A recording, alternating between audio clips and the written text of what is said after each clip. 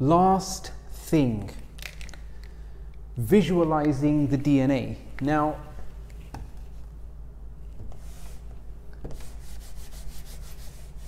the visualizing is important because we need to be able to say which STR is which. Okay, so we can look at the bands, but it's not really telling us a lot of information.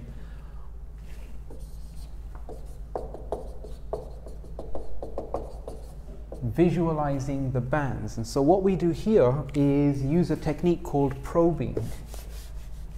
We probe the DNA to find out where our sequence that we are interested in is.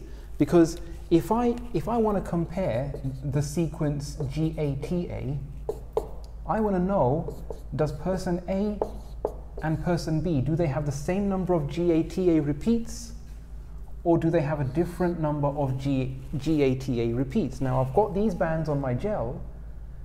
Now if GATA is in this sequence, then they're going to be the same. But if GATA is in this sequence, these two people might be different. So how do I know which of these bands corresponds to my GATA STR sequence? And so what I do is I use what is called a synthetic probe. And the probe is a synthetic nucleotide which has a complementary sequence to the sequence that I'm looking for. So I would make a molecule in my lab that had the sequence C, T, A, T, complementary to that one. And to that molecule I would attach a fluorophore that is emitting a fluorescent signal. Okay. So let's say it gives off a purple signal whenever I excite it with UV light. Okay, so what I do is I flood my membrane or gel, if I've transferred it over to a membrane, or on the gel, I flood my membrane, let's just say. I flood the membrane with many molecules of this probe. And what will happen is that the probe will start to concentrate where it's found its complementary sequence. Okay, so if the probe starts to concentrate here, I will start to get if I'm exciting the membrane with a UV signal, I will start to see a purple signal from these bands.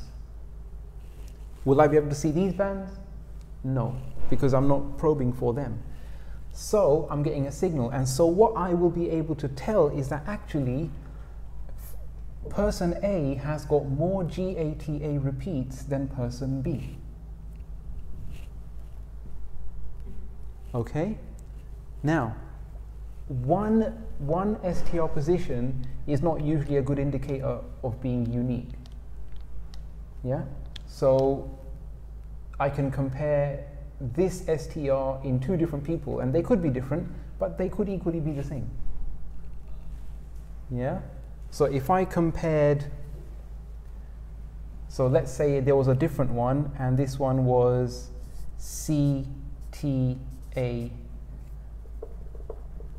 CTCT, okay, and then I make a probe that was GAGA, and then I stick a different color fluorophore on this one. So this one's going to give me a red signal. Whenever this probe finds its sequence CTCT, it's going to give me a red signal, and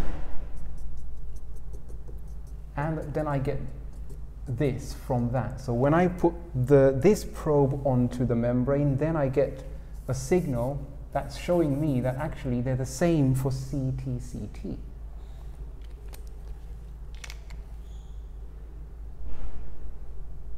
Okay? Now, why it's important to check a number of different positions is, if I had not done that comparison, if I only based my whole experiment of profiling on the CTCT sequence, the genetic profile would tell me that these people are identical because they've got the same number of STR repeats.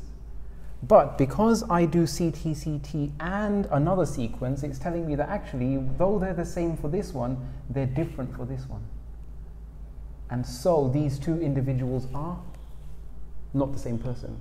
But it took me to compare more than one site in order to find that information out.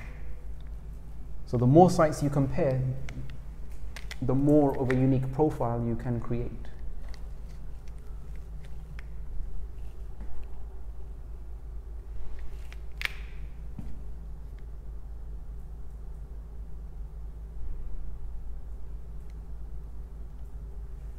Okay, and that is genetic profiling.